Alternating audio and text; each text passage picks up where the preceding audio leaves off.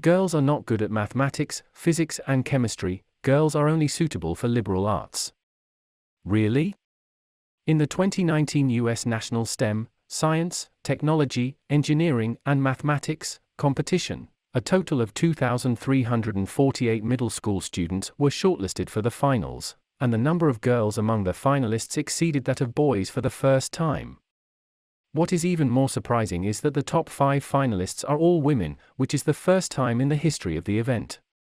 Their 5 top awards totaled $65,000. Facts have proved that in a relatively fair environment, women are not worse than men in STEM, and even better. Aly King-Smith, a senior management coach dedicated to helping women enter the STEM field, said that technology is genderless and borderless. In fact, women have been active in STEM fields for a long time. Their inspiration has made a big difference in our lives. In today's video, I want to introduce you to a housewife in the 19th century. How did she invent a machine that changed the history of the world while doing tedious housework? In that patriarchal society, when women could not show their talents, the life of this female scientist was really wonderful. Today, we will talk about Josephine Garis Cochrane, the story of the woman who invented the dishwasher. Okay, let's get started.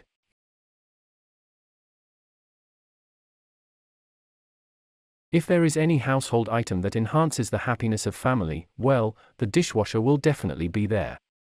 It is a disagreement-solving machine for contemporary families, and it solves the universal problem of who does the dishes in one fell swoop. Every time you put dirty dishes in the dishwasher, thank the person who invented it. Wait, who invented the dishwasher? You might be shocked. In fact, dishwashers are over 170 years old. The first patented dishwasher was invented by Joel Houghton in 1850. It was a wooden box, and the tumbler of dirty dishes could be cranked by hand while water and detergent were manually added.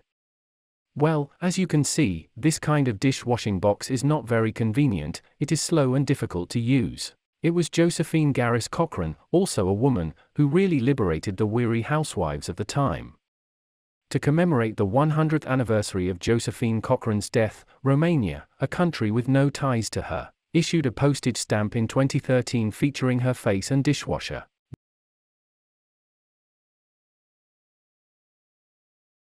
Josephine was born into a family of inventors in Ohio, USA. Her great-grandfather invented the first patented steamboat. After marrying wealthy businessman William Cochrane, Josephine became a housewife and socialite.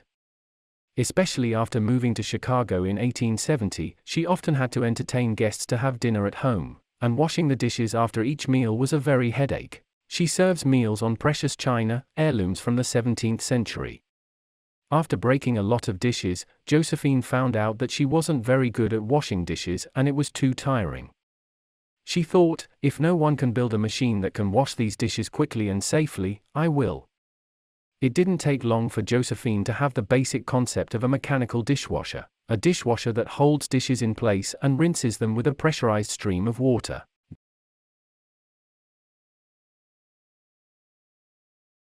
Josephine's invention process was not easy. In 1883, her husband died of alcoholism. While he looked good, all he was left with was around $1,500 in cash and a hefty debt. Josephine had to find new sources of income, which pushed her to speed up her invention of the dishwasher. She had to bring her idea to life as soon as possible, get a patent, and then find customers. In order to prevent the dishes from moving around in the dishwasher and keep them safely inside, Josephine carefully measured the size of each bowl, plate, and cup, and carefully designed a wire mesh basket according to these dimensions. There are dividers in the wire basket for different tableware. One end of the metal mesh basket is equipped with a roller, and the entire mesh basket is installed in a large pot. When the motor is working, the rollers will drive the basket to rotate, and pressurized hot water mixed with detergent will be sprayed from the bottom of the cauldron to clean the dirty bowls in the basket thoroughly. Everything was fine until Josephine hit a big snag when she tried to get someone to help her make the dishwasher out of the blueprints.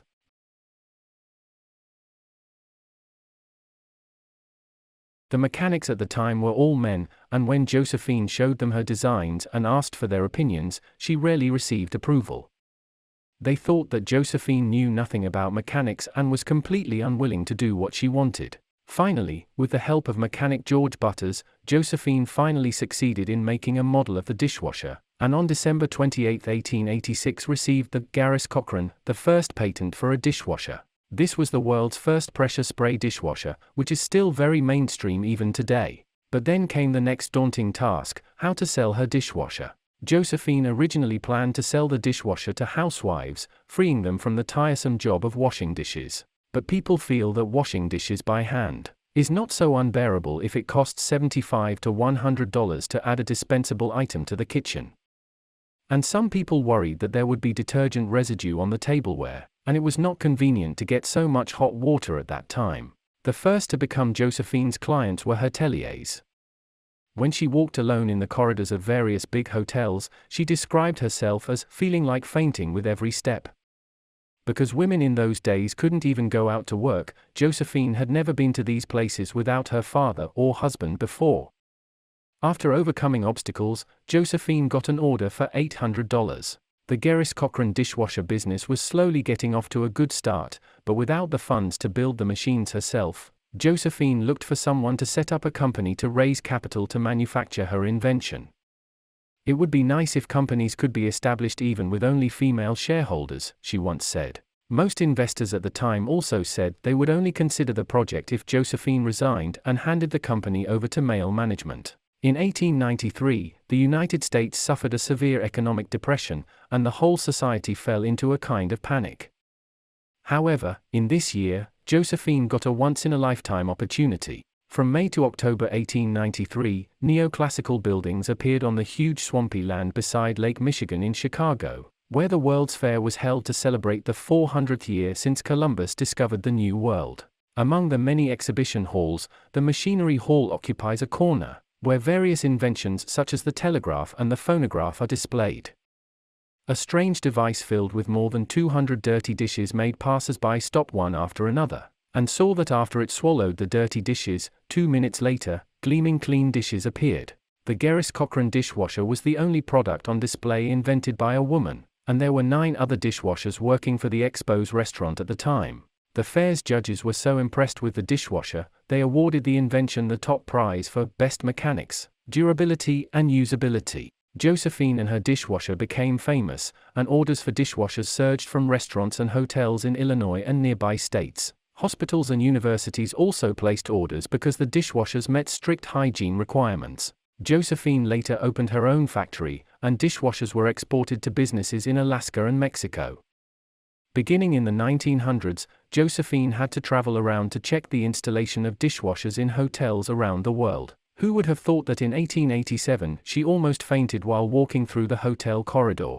Josephine's company was later acquired by KitchenAid, a subsidiary of Whirlpool Corporation. But in the first few decades the main users were still hotels and restaurants, because it was too expensive as a household appliance, and the development level of water heaters was really limited at that time. After the 1950s, as technological advances and a shift in femininity made people willing to pay for their own comfort and time, sales of home dishwashers began to climb, and they remain one of the most acclaimed kitchen appliances to this day. Finally, I would like to say that Josephine really started her career at the age of 47, so what are you worried about now? Well, thanks for your listening, and please be free to put your comments below and share your insightful ideas. I am Tech Teller, the person to tell you the opinions that worth spreading every day. Your precious time with us is highly appreciated. See you.